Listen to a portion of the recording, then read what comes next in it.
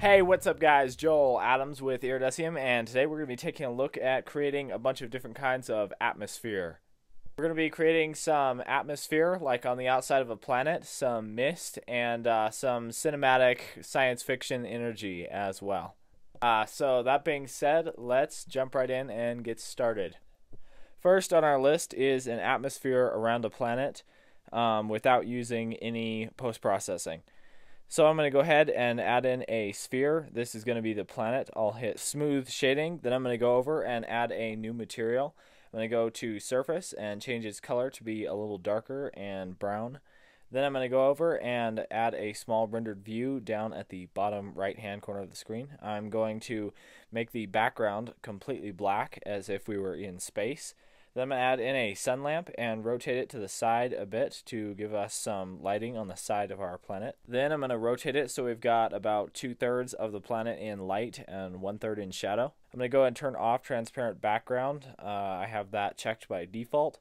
Then I'm going to go to the node editor and switch to material, add in a noise texture. I'm going to add in a bump node as well. Plug the noise color into the height of the bump and the bump normal into the normal of the diffuse.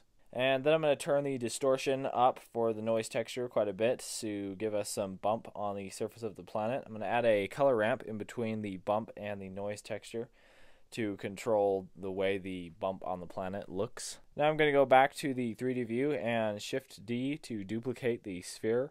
I am going to delete the material and add a new one for this second sphere.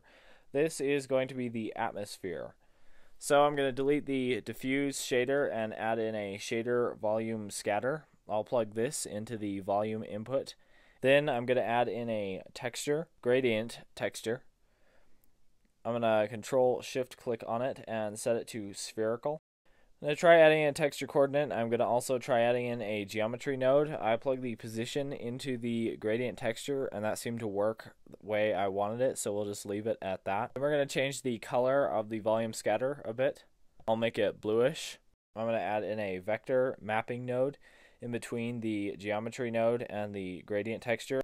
In this case, scaling up the sphere will not change anything because you have it plugged into the position. It will not change at all when you scale up the sphere. You're going to have to scale up the actual texture in order for anything to change.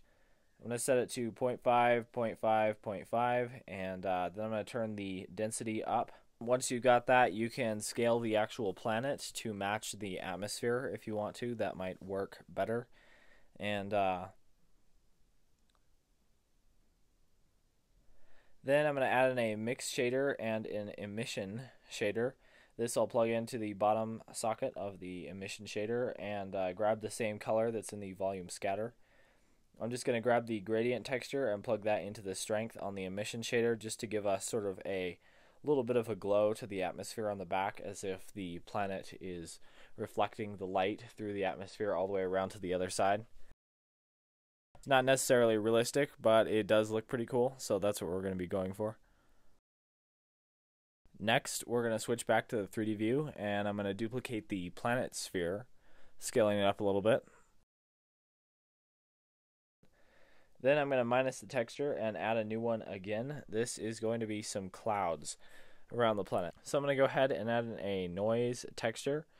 And then I'm going to delete the diffuse shader and add in a volume scatter. I'll plug this into the volume input again and plug the color into the density on the volume scatter. Add a math node in between the two, set it to multiply and turn it up quite a bit. Then I'm going to pull the noise texture out and add in a converter color ramp in between these two. And just begin pulling the contrast up on the noise texture just so that you've got strong whites and strong blacks. Then I'm going to turn the distortion up as always and turn the scale up quite a bit as well. Then I'm going to go back and scale the planet down just a little more so that the clouds and atmosphere have more space. I always set denoising down to 0.25, or at least I usually do, and turn the sampling up so the denoising doesn't cause crazy artifacts. Anyways, then I'm going to render it out and see what it looks like. So as you can see, the clouds look a little odd. If I was you, I would turn your volume bounces up quite a bit, and that should make them look significantly better. With a little more work, you can get this, which is pretty good looking. I turned the volume samples up, messed with the cloud texture a little more, added in like a ring of fire around the planet or something, and it looks pretty science fiction and pretty good. Anyways, next up on the list, some atmosphere for a bit of a city. I'm going to add in a cube and hit GZ to move it up on the Z axis. Then I'm going to duplicate it and scale it up a bit. Just scale and place a bunch of cubes around until you get a bunch of random buildings for a city. You don't have to do this. I am just doing this to demonstrate the fog on. I'm going to hit Control G and add them to a group and move them to a far layer. Next, I'm going to place the camera and add a particle system. This particle system will be to grow the buildings, and I'm going to duplicate the small ones so that there is just less of the taller buildings. Then I'm going to grab the vertices and warp them around so the city isn't, completely symmetrical. And I'm going to set the amount of particles to the exact amount of vertices.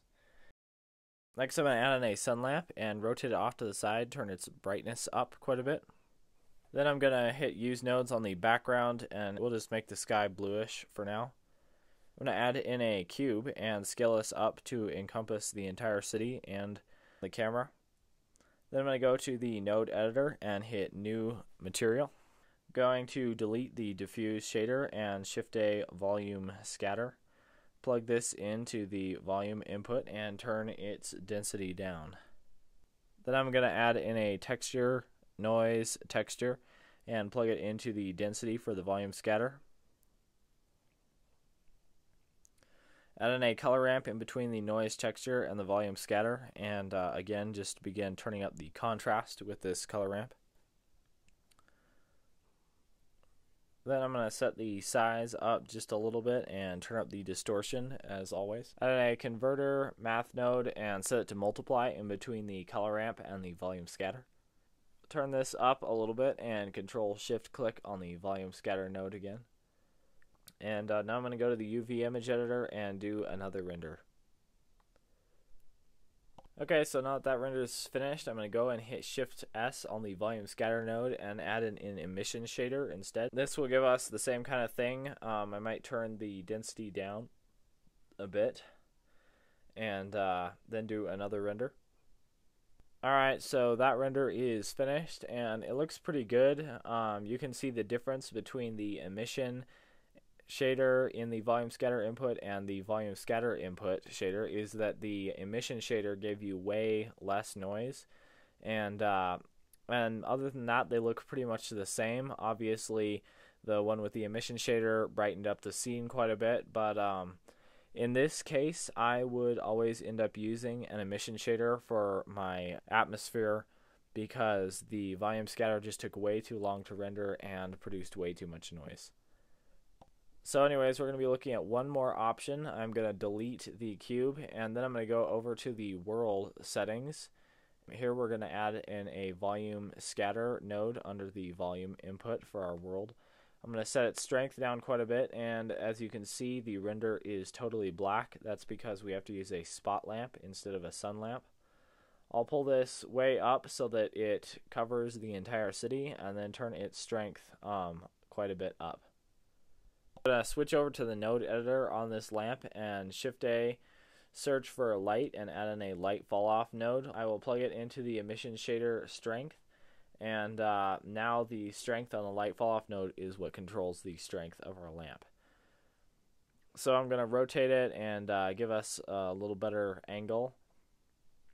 So as you can see, this is the result, which is pretty nice, and I ended up using that for this image right here, and it came out looking really nice. In the end, I might still go with the emission cube for this, but it's up to you, and those are the three ways you can add mist or smog or atmosphere to your scene. So the next example is going to be some cinematic energy. It's going to be the stuff that you get in all the big science fiction movies. So anyways, add in a cube and go to the node editor. I'm going to hit new texture and delete the diffuse texture. Here we're going to add in a shader volume scatter. Plug that into the volume input of the material output. Then add a texture gradient texture. Plug that into the density of the volume scatter and grab sphere. Here I'm going to go input and texture coordinate. Plug in object to the gradient texture, and that gives us what we want. Basically, we want a halo-like sphere at the origin of the cube. So now I'm going to turn the strength of the emission shader up a little bit and go back to the node editor. Go ahead and add in a texture noise texture. Add in a color mix RGB and set it to multiply. Then I'm going to add a color ramp in between the noise texture and the mix node and mix the gradient texture and the noise texture together. Then I'm going to Control-Shift-Click on the volume scatter node to view it while we mess with the noise texture's color ramp and distortion and all the regular stuff. So now I'm going to duplicate the noise texture and plug it into another color ramp. Now I'm going to plug the second color ramp into the emission shader. This is going to color our smoke. So go ahead and drag the black node all the way forward and give it whatever color you want. Then I'm going to replace the black ramp so it goes black, whatever color you want, and then white. And then I'm going to set it to B-spline and adjust that. Now I'm going to add in a converter and math node. Plug that in between the strength and set it to multiply so that we can turn it up again. Looks pretty good. Now I'm going to go to the world settings and just drag the color all the way down to black. I'll just delete one of the noise textures and plug it into both the color ramp that controls the color and the volume density of our energy. And that's basically it. So let's go ahead and do a render. And when you're rendering an emission shader, you hardly need any samples. So I'll just set it down to 8 and turn denoising off. And that's still going a little slow for me. So I'm going to go all the way down to 2.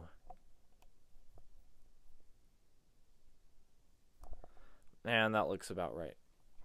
So with just a little more work, you can add a glass cube around the energy and get yourself a tesseract or, you know, other energy stones. So I hope you guys liked that tutorial. I'll be coming out with another tutorial, hopefully pretty soon. And that's it. Thank you guys for watching. This is Iridesium. Bye.